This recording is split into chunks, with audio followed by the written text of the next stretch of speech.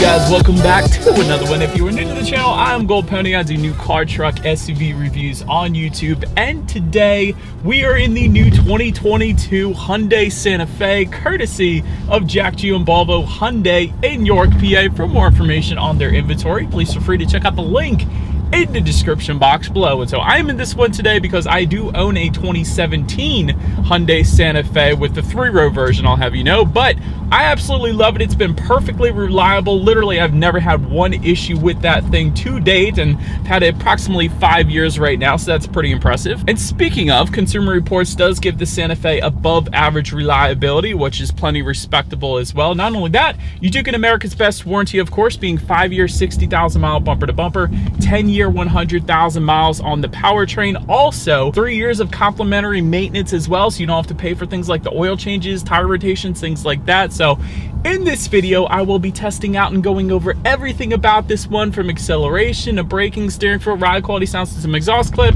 all of the new changes as well. So having said all of that, what do you guys say? Let's just go ahead and jump right into it. And as always, let's start with pricing. And so as you can imagine, there are several different trim levels for the 2022 Santa Fe, including a new trim level as well for the 2022 model year. First one being the SE, starting at $27,200, SEL for $29,000, XRT, which is the new trim level for this year. This one starts at $32,300, limited for $38,960, and lastly, the Calligraphy, starting at $40,960. But that was essentially all pricing for the front wheel drive configuration. If you wanted to add all-wheel drive, you can do that. Simply add $1,700 then to any of those prices. But so then, touching on the power plants for the Santa Fe, there are actually two of them. First one belonging to the SE, SEL, and XRT trim levels. This one is powered by a 2.5 liter direct injected inline 4-cylinder, putting out 191 horsepower at 6,100 RPM, 181 pound-feet of torque, coming in at 4,000 RPM, power sent to front wheels or all wheels through an 8-speed automatic.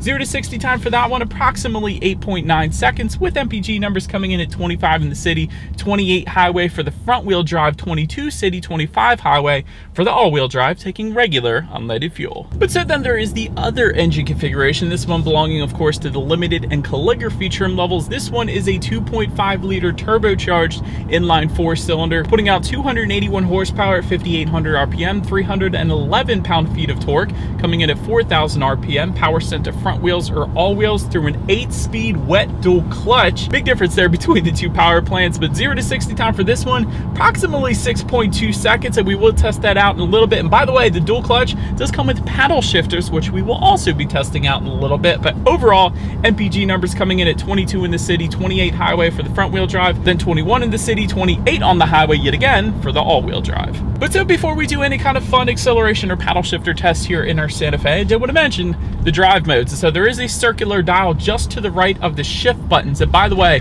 when it comes to changing the gear and all of that, it is actually shift buttons as opposed to a traditional shifter. So R for reverse, P for park, M for neutral, D for drive, in case anybody was curious about that. But back to the drive modes, they will include comfort, sport, eco, smart, and snow, adjusting things like the shift points, the throttle response, steering sensitivity, and all-wheel drive system engagement as well. And speaking of that last one, there's actually an all-wheel drive lock button right in the middle of that circular dial, and that is going to lock this thing in all-wheel drive mode. So when it's snowing out here in Pennsylvania, go ahead and press that and you're not going to have any issues with the H-Track all-wheel drive system here on the Hyundai. So that is what that is for. But anyways, now having got all of that out of the way, what do you guys say? Let's go ahead and find a straightaway here. Let's test out the paddle shifters here first. They are a very high quality feel. I do like them. They're not a basic black plastic or anything like that, but let's put them to the test and let's see how quickly they are going to react for us here. All right, you guys, so we are in first gear. Here we go. Huh. Actually not that bad. They actually react pretty darn quickly, but that's right, I know why. We have the wet dual clutch. That is why. I'm so used to testing paddle shifters in Hyundai, and they have a little bit of a delay to them because they use the traditional 8-speed automatic that they use in so many of their vehicles. But with the wet dual clutch, I almost forgot. They actually do react pretty darn quickly, so that is why that was happening for me. So cool. Paddle shifters do react quick. I love that. But anyways, let's now give full control back to the Santa Fe, and let's see how quickly we can get this one here up to speed in 3, 2, 1. Off we go. There it is. no turbo lag, I can tell you that. I'm going uphill too, so it's a little, yeah. Anyways, acceleration is plenty fine, 100%, not gonna have any issues merging onto the highway for sure. Love that acceleration. Plenty of an acceleration for what the Santa Fe is, without a doubt. 0 to 60 in 6.2 for any SUV is dang impressive, if I'm being honest. So love that acceleration. But anyways, to go along with that acceleration, as always, braking is equally important. And so up front, you will find 12.8-inch ventilated front discs. In the back, 12-inch solid rear discs. As far as that 60 to 0 stopping distance goes, that is going to come in at 117 feet, which is quite impressive, if I'm being honest. 117 feet is amazing. Usually with SUVs, even mid-size SUVs, it comes in at upper 120s, if not 130. So 117 is plenty fine, without a doubt. And I do feel like, having just stopped right now, Hyundai has improved upon their braking feel with the Santa Fe, comparatively speaking to the previous model years, because in the past it's been a very soft braking feel. By all means, this isn't a firm braking feel, but still, I do feel like they have improved upon that braking feel. So I do like coming to a stop in this Santa Fe. But anyways,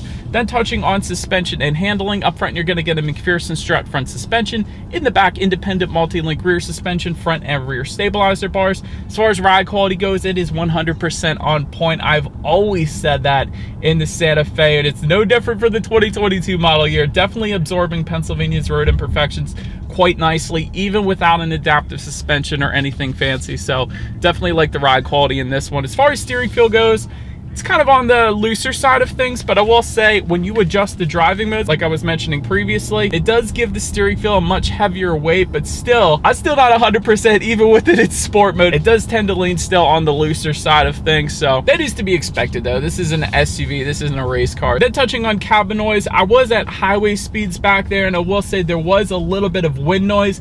It wasn't coming from the driver's side window though, which is what I typically get with Hyundai. It was kind of coming from maybe the moonroof, maybe the panoramic moonroof here that we have, the dual pane panoramic moonroof. We'll get more into that in a little bit, but I felt like there was some wind noise coming into the cabin from that moonroof. I did hear that, so did want to mention it. I don't know if it's because of these crossbars that we have on the roof here or what, but there was a little bit there. But anyways, then touching on visibility, I could see perfectly fine out the back. No issues whatsoever when it comes to rear visibility.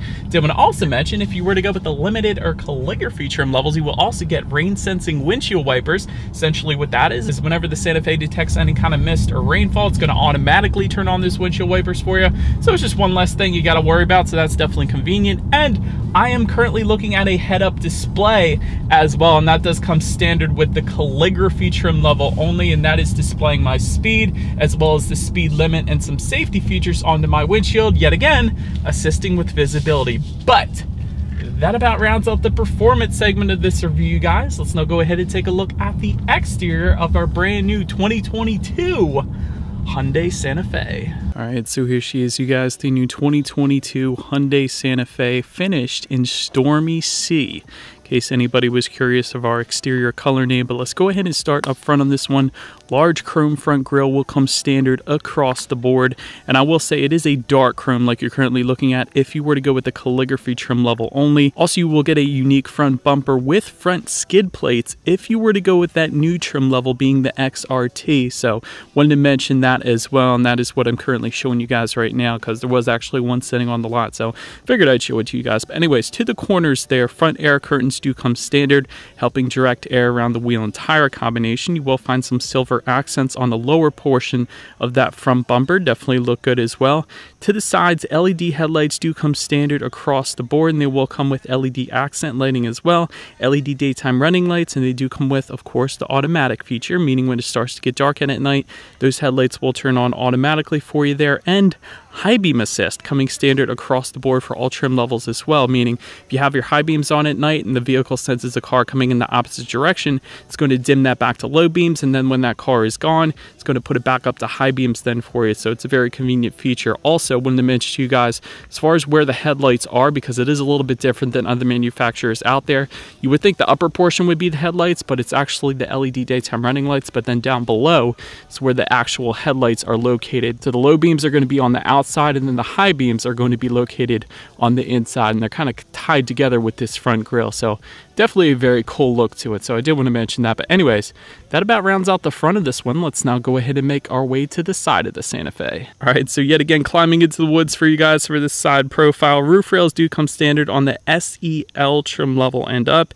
We'll actually get a roof rack for the XRT. And if you haven't noticed already, the XRT trim level is kind of that off-road look. That is what you're going to get with that particular trim level, at least.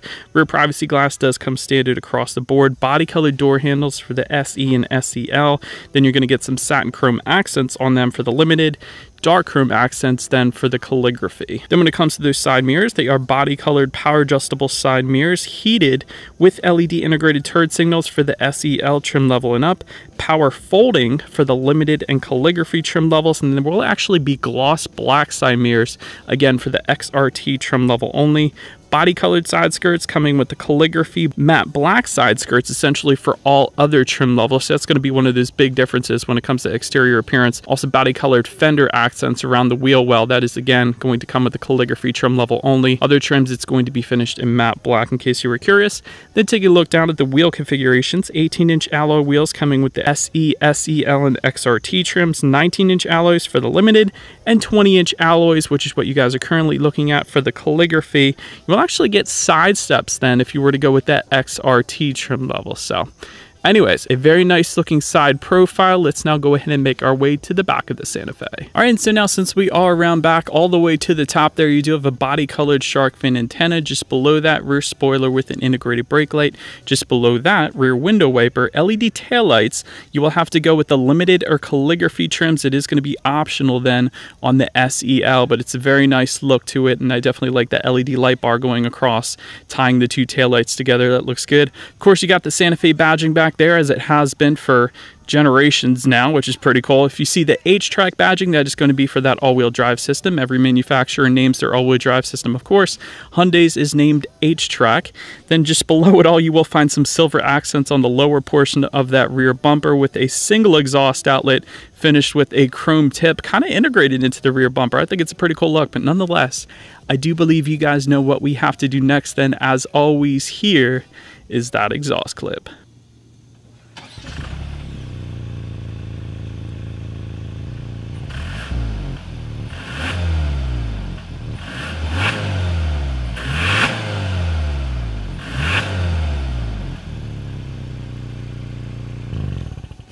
All right, so now since we are around back of the Santa Fe, when it comes to opening that rear tailgate, it is a hands-free smart tailgate if you were to go with a Limited or Calligraphy trim level. So simply just walk up to the back of it and it's going to open up that way. Once opened up, cargo capacity comes in at 36.4 cubic feet behind that second row.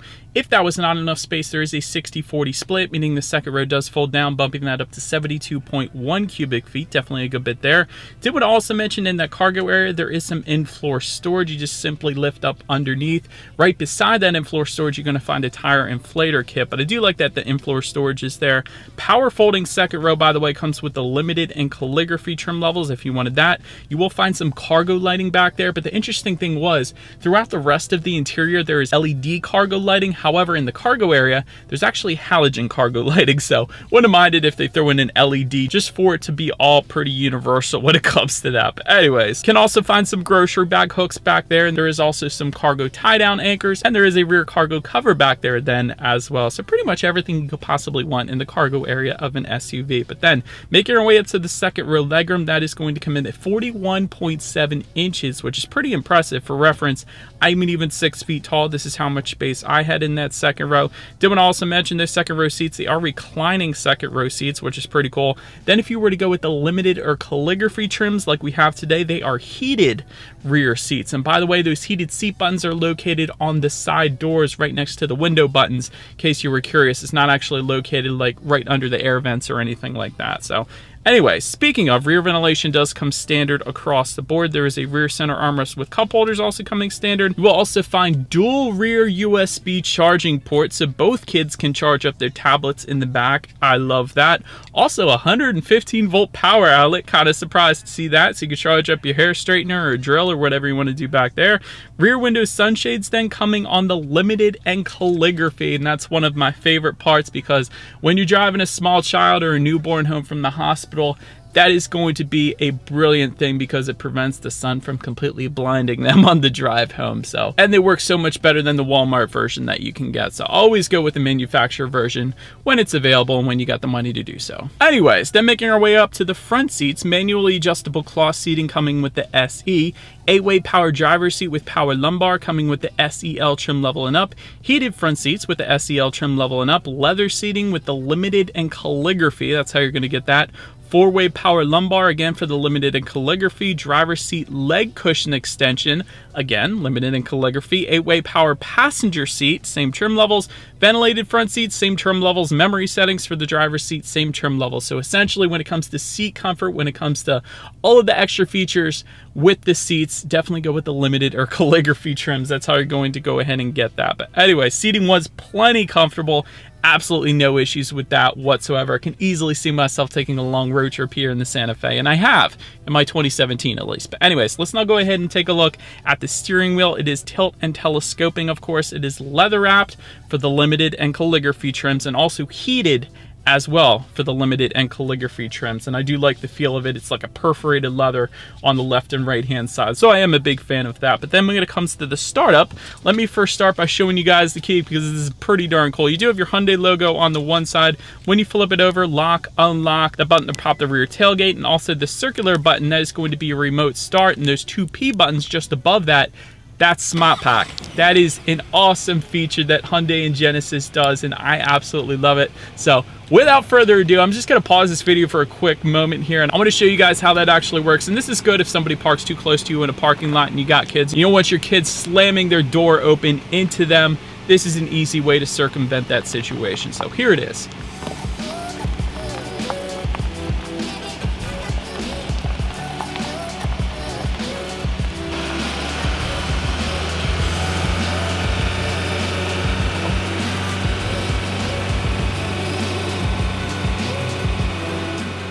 But so now that we have got that out of the way, all I'm going to do here, I want to go ahead and start this one up. I'm just going to put my foot on the brake and press that engine start button, which comes standard on the SEL trim level and up. And so once started up, there are 2 different gauge configurations that are going to come with the Santa Fe. The digital one, the full digital gauge cluster that we have today, comes with the limited and calligraphy. Otherwise, you're going to get those analog gauges. But since we have this one today, one of the coolest parts I like about these digital gauges is that you can completely change the look of them when you change the driving mode. For example, if you were to put it in sport driving mode, it's going to give you kind of this carbon fiber and red look. That is pretty cool. If you were to put it in snow, it's going to kind of be that silver and blue hues, which is the same as comfort and smart. So I guess really the only drive mode that changes the look is the sport driving mode, which makes sense. But either way, I do love that it completely changes the look of the gauges. But also, there are steering wheel mounted controls found on the right side of the steering wheel. When you press those buttons, you can actually choose to display a bunch of different things, like some safety information. There is a digital speed readout if you wanted to leave that up there. There's also a compass, which is pretty cool. Tire pressure for each individual tire. So overall, pretty much everything you could possibly want up on those gauges, as well as how many miles you have left until you hit empty, which says 373 right now, which is pretty darn impressive. And we almost have a full tank, not quite. But anyways, let's now go ahead and make our way to overall interior quality now. Panoramic sunroof, like I was mentioning to you guys, coming with the limited and calligraphy trim levels only. So did want to mention that. But next I want to touch on the headliners, because there are plenty of different options here, and I love that Hyundai does this. Cloth headliner coming with the SE and SEL, melange headliner coming with the limited, and then you got your suede headliner that we have today with the calligraphy. I love suede headliners. headliners. That's what you find in McLaren and Lamborghini and Porsche. And it's so high-end, and it feels super high-end as well. It's so soft. I could just feel this headliner constantly while I'm driving every single day. But anyways, LED interior lighting coming with the limited and calligraphy interior accent lighting coming with the calligraphy. Auto-dimming rear view mirror with HomeLink controls coming with the limited trim level and up, and that is for up to 3 different garage doors. Dual zone climate control coming with the limited trim level and up. Wireless phone charger with the SEL trim level and up. And by the way, if you were curious where that wireless phone charger is, it is actually directly to the left of that one cup holder there. That is where you just simply slide your phone in there and it's going to be wireless charging for you then. It would also mention a pretty cool feature just below all of the drive buttons and all of your drive mode buttons, all of the buttons essentially. There's a little bit of hidden storage area where you can maybe hide your purse if you're a girl or whatever you want to hide there. So there's also a 12-volt power outlet and USB charging port within that hidden storage area as well. So that was pretty cool. But overall, it's all about the attention to detail, and I feel like Hyundai destroys it when it comes to attention to detail. They do an absolutely wonderful job. Definitely feels like I'm in a luxury vehicle 100% in this thing. And let me tell you guys, I've driven over 600 cars at this point, so I can tell you that this is a wonderful fit and finish, from the two-tone leather seating that we have with the light and the dark leather, also all the stitching that goes throughout this one, also all of this carbon fiber-ish look found around all of these buttons that continues just above the passenger side glove box and all of that. Even the buttons themselves for the windows, they could have left them a black plastic like many SUVs do, but they actually finished them in this high quality silver finish, and they look absolutely amazing. Even the buttons to adjust the volume and the station on the radio, they're actually texturized, so there's this little diamond pattern within them. So Hyundai really went above and beyond, as they typically have been lately. They've been killing it. They do an amazing job with interior quality. You could swear you're sitting in a luxury vehicle right now. So I absolutely love it. And of course, I can't forget to mention the ambient lighting then as well, which is another huge selling point for me. 64 different colors of ambient lighting. That is a ton of different colors. You can choose from purple, red, yellow, green, jade green, there's ocean blue, moon white. I like how they name these colors, cool names too. But anyways, ton of different colors you could choose from, so that's definitely a big selling point for me personally. But anyways, speaking of, to adjust those colors, it actually can be adjusted through the infotainment screen. So let's now go ahead and touch on that. 8-inch color touchscreen display coming with the SE and SEL, 10.25-inch color touchscreen display coming with the limited and calligraphy. That's the one we have today.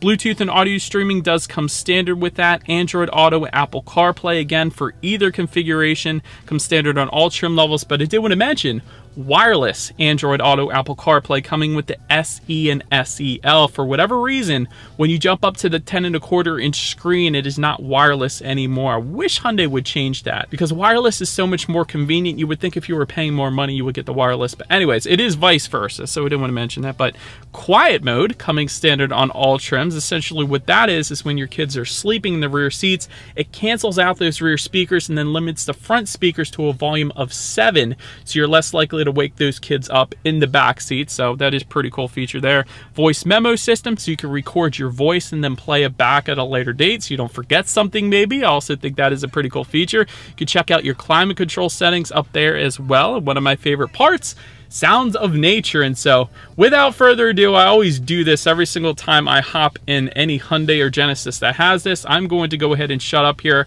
I'm just going to play these sounds of nature. There's lively forest, calm sea waves, rainy day, snowy village, warm fireplace, and a bunch of other ones. But anyways, I'm just going to play those for you guys, and I will be right back.